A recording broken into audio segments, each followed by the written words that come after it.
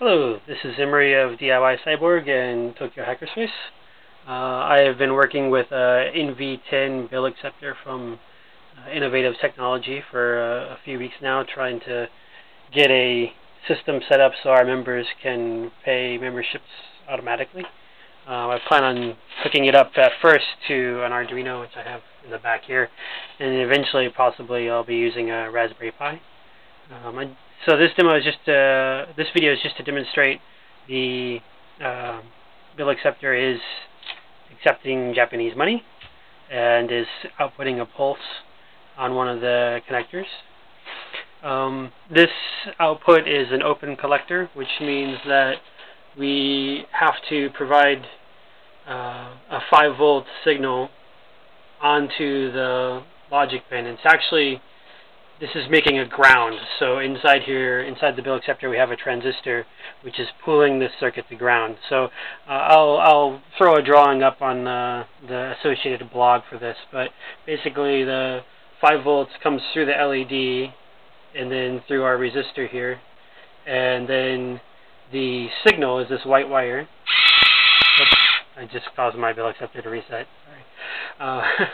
And then so when this and then the 5-volt signal on the Arduino and the power supply for the bill acceptor share ground.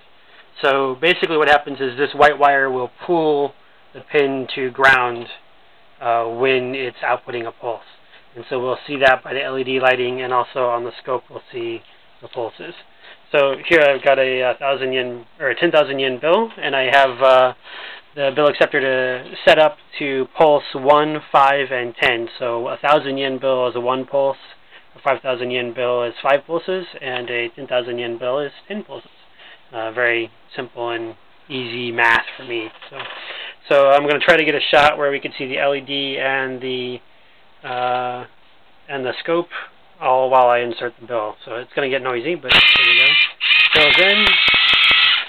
And you can see the LED pulsing, and well, I'll try it one more time so we can get both of these in here. So now I'm just going to try to get both the scope and the LED in here.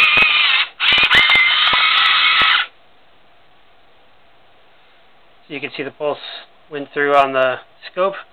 I'd have to change the settings on the scope in order to see the whole pulse train, but you get the idea. So it should be fairly easy using the interrupt pin on the Arduino to count these pulses.